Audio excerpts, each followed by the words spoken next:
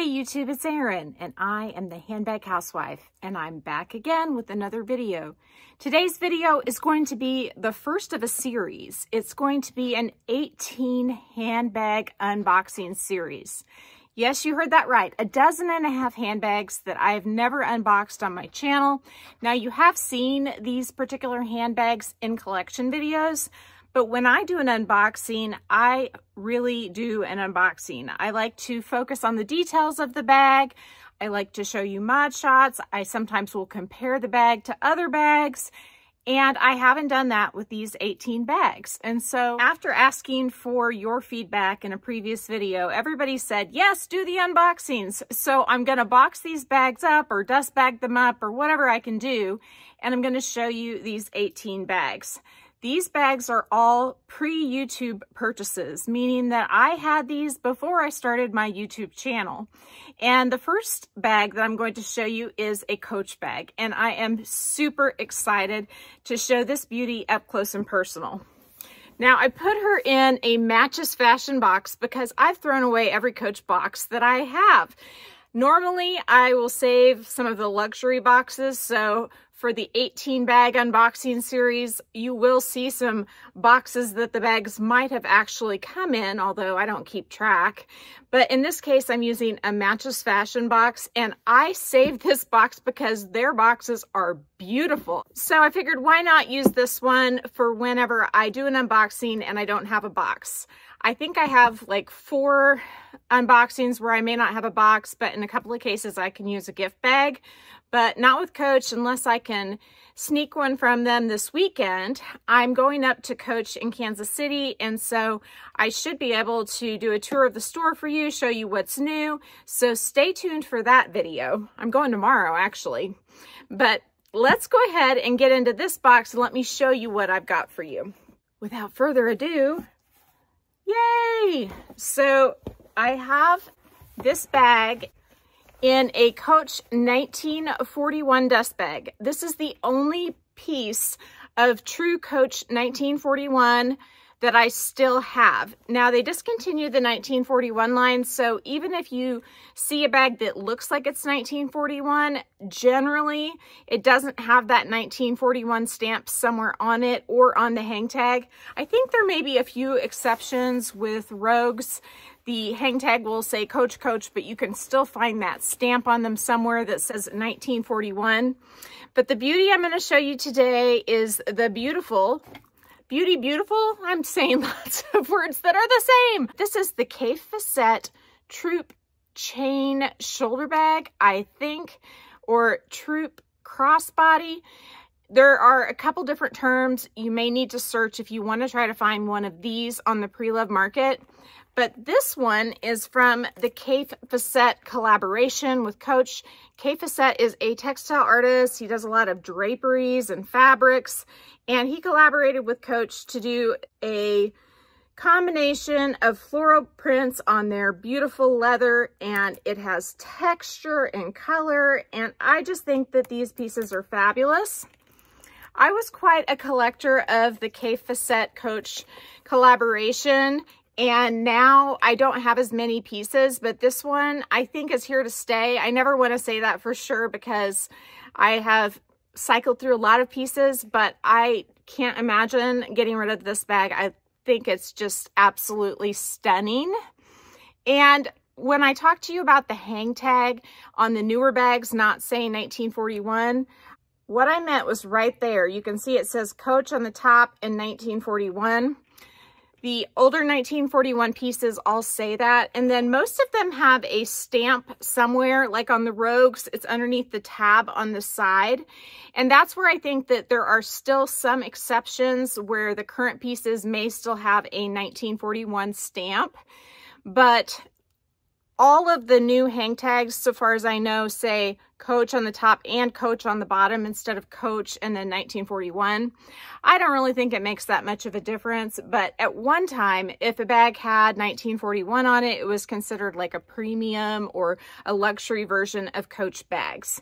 And this is definitely a luxury version of Coach bags. So we have what they call glove tanned pebbled leather, and then we have this artwork printed on it, and you can see it like literally looks like it's lifting off of the leather, but it's not. It's just three-dimensional.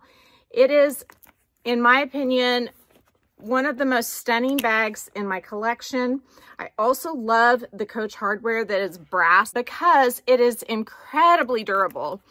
And when you look at the chain with the leather woven through it, honestly, I don't think Chanel can beat this. I mean, this is some fancy work here. This is high quality, and it's just fabulous. The other thing I really love about the Kaffe Fassett pieces is they're generally all a little different. And in this particular one, I know that the patterns that were on these two pieces were really varied. I think it was always pretty similar up here, but then what you got down here would vary as well. Correct me if I'm wrong on that, but I think that's cool because that makes each individual bag more unique.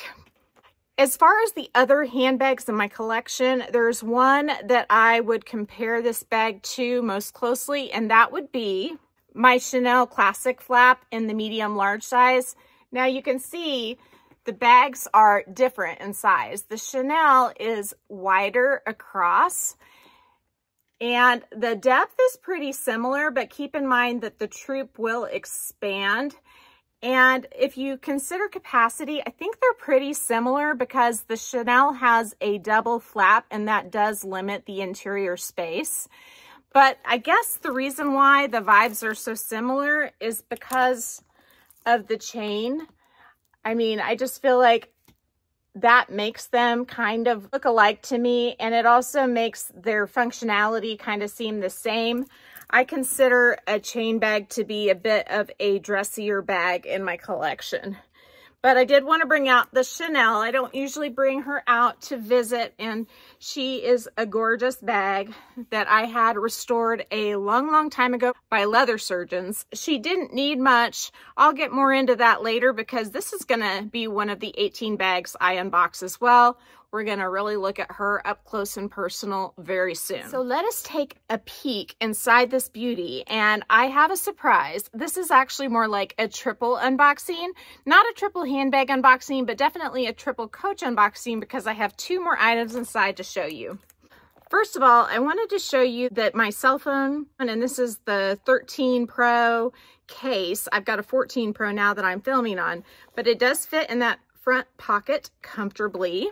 The interior of this bag is all that glove tan leather, and it is luscious. I have another Kaffe Fassett piece right here. Now this is a floral design printed on their canvas, and it's not like an exact match, but there's a lot of overlap in colors, which makes it a fun accessory to use with this bag. The accordion card holders by Coach, I don't think that they're making them exactly like this anymore, but I do see similar card holders from time to time on the website. They generally, I think, have a C on the front where they buckle. But when you spread this out, you'll see it has a lot of the same leather patterns that the bag that I'm showing you has. And I think that is just so fun and unique and different. Also, the capacity of this is quite large. You can hold a lot of cards in there, and it's pretty compact considering that, and I could fill it even more.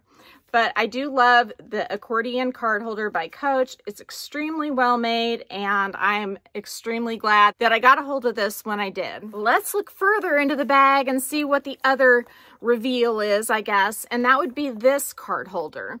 So this is like an exact match to this bag, and it is the glove tan pebbled leather again with the printed floral design. I think this is more of a men's wallet, believe it or not, because of this emblem on the front. But I had to have this. I picked it up, I think, from Mercari. I picked the bag up, I think, from Mercari as well quite some time ago. And this card holder, it has 1, 2, and then a slot in the middle, but I can fit 4 or 5 cards in there comfortably, and it hasn't gotten really anywhere to speak of despite daily use for quite a long time. So that is a testament to the Coach glove tan leather. So now you've seen the 3 items. Let's look at the handbag a little bit more. The only part of this handbag that is not leather is inside here.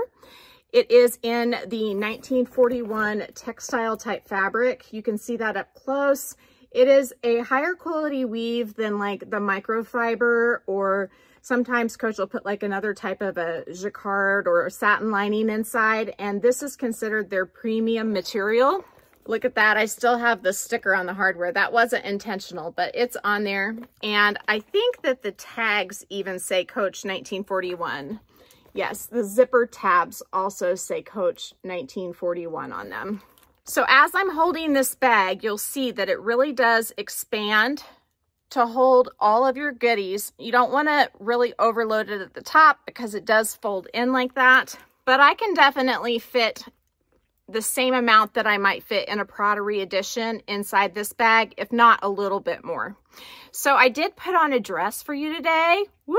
I don't usually do that, but I'm a little bit dressed up because this bag deserves a dressier outfit. So I thought I would go ahead and try it on and show you how it hangs. Before I do though, I do want to tell you that this bag also comes in black, and then it also came in a blue color called Cadet Blue, and the sides were a snakeskin. I actually owned that one at one time. I considered the black, but I ended up, I don't wear black bags a lot, and the ones I have are kind of luxurious. I mean, not that this isn't luxurious, but like the Chanel and the Alma BB and Empreinte, and those are kind of the extent of my black handbags. Well, I say that. That's not true. I could go on and on. But I don't have that many black and gold handbags because I just don't tend to wear them a lot. And so I didn't want to get this one in black and gold because I knew it wouldn't be used before this floral version, let's just say. But if you're looking for a Chanel lookalike bag, I know this is different in some ways, but I think it kind of gives you the same feel. So if you did want to pick up one that was all black on the pre-love market, that might really be an option for you. And it wouldn't look like you were copying because it's not a dupe or anything. It has its own personality, but it would be used in the same circumstances. And then also you can just use it or a Chanel classic flap anytime. So let me go ahead and try her on. I got this dress quite some time ago. I really have no idea what brand it is, but I thought it would suit this bag perfectly, and I think it does. You can see that this bag has a very nice shoulder drop if you want to wear it this way, but it does come down a bit lower than the Chanel Classic flap would, and you can see that by looking at it. A lot of people, when they get a Chanel Classic flap, will send it in and have the chain lengthened because they do want to be able to wear it crossbody, and it is like impossible to wear this bag crossbody. I mean, it's just way too high. But with the Troupe, that's not the case. Now, I'm 5'8" and I'm about 145 pounds, and you can see that that hits me in a really good spot. And even if I were 5'10", you know, it might come to here, but it would still be okay. And if I was 5'6" or 5'4", you know, it might come down to here, but that would still be okay too. So this bag is actually, I think, designed better in terms of the strap length than the Chanel bag. I also feel like it's every bit as durable, if not more durable, with the glove tan pebbled leather and the floral print on top of it. Now I guess what I want to do is go ahead and load this bag up so I can use it. I haven't used it in a long time, and heck, I'm dressed and ready to go, so why not? My bag of the video prior to this moment is this Saint Laurent Lou camera bag. They've redesigned this bag. Like now it has a back pocket on it, which a lot of people love, but it never bothered me that I got one that didn't. The only thing about this one that bothers me is the darn how it domes up in the front, but the leather is so luscious, it's worth it. Let's go ahead and pull out what I have inside. First, I've got some cash in this Felici zip pouch. And you can see that slides right in. So the Felici inserts would work great in this bag. Then I have 2 Louis Vuitton key clays. I keep gift cards and all kinds of other cards in those 2 key pouches. I could put one of them down and one of them up. It still closes when it's up. I have this pouch that has all of my like sharp things or things that might be just a tiny bit messy, like my concealer. If a little bit gets on the edge of the concealer, I would rather it be on the inside of this than on the inside of my handbag. That slides right in front. What else do I have in my bag? I have a few things that I should have put under the pouch, and so I'm going to do that real quick. So those are under the pouch now. I'm going to put the pouch on top. There we go. It's getting pretty full. I can still get it closed. You can see it still closes, but it's getting pretty full. I think I'm almost done here. I've got 2 car keys. I really don't need 2 though. I'm going to just put in 1 of my car keys. One is for my son's car and he's still learning to drive. I've got my AirPods case. That is an absolute essential for listening to YouTube videos when I'm on the go. Then the last 2 items, I have this Saint Laurent card case and I have a glasses cleaning cloth. I don't know if it's all gonna fit, to be honest with you. I might have to eliminate a small leather good, but let's just give it a shot. So it'll all fit, but man, it is a little bit snug. That's not how I want it to look. So I do have a center pocket here. I think what I'm going to do is I'm going to eliminate one of the card cases. And I do this all the time with smaller bags. I'll eliminate a card case and then use the pockets of that particular bag.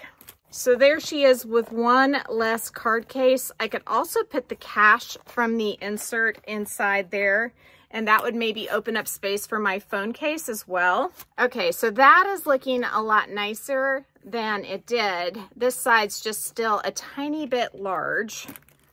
There we go. So I've got it all loaded up. I think that that's a pretty good arrangement there. You can see in the back, I've got 2 card holders and my car key. And then in the front, I've got the pouch, the glasses wipe, my AirPods case, and underneath it are those few bits that I told you about. I don't know if I could comfortably fit my phone case inside without it bulging. Let's give it a try. And yes, it does close. As you can see, I don't really think it's too strained. Maybe just a little bit in the front. Does it look strained, but not bad. And I don't leave my phone in my purse very often. I usually have it in my hand. That's kind of sad, I know, but it's usually in my hand. So I'm okay with being able to just pop it in there when I need to be hands-free and then keeping it out of the handbag when I don't need to be hands-free.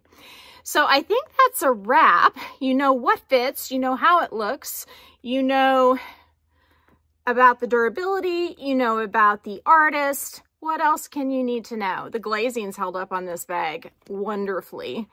I just love it. I think it's so beautiful, and I would be curious to see what your thoughts are on this particular bag. If you would be interested in picking up one in this particular combo, which is really hard to find, or maybe one of the solid colors like the black or the cadet blue. Now remember, the cadet has the snake on the side, and it is real snake.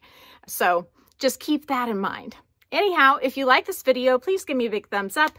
If you haven't subscribed to my channel yet, what are you waiting for? Do it and ring the notification bell so that you are notified of future exciting content such as this. Also, go find me on Instagram. The name there's the same. It's the @ then the Handbag Housewife, all lowercase. You can DM me there, or you can email me at thehandbaghousewife@gmail.com. If I don't hear from you, I will see you again real soon. Take care and have a fabulous day. Bye.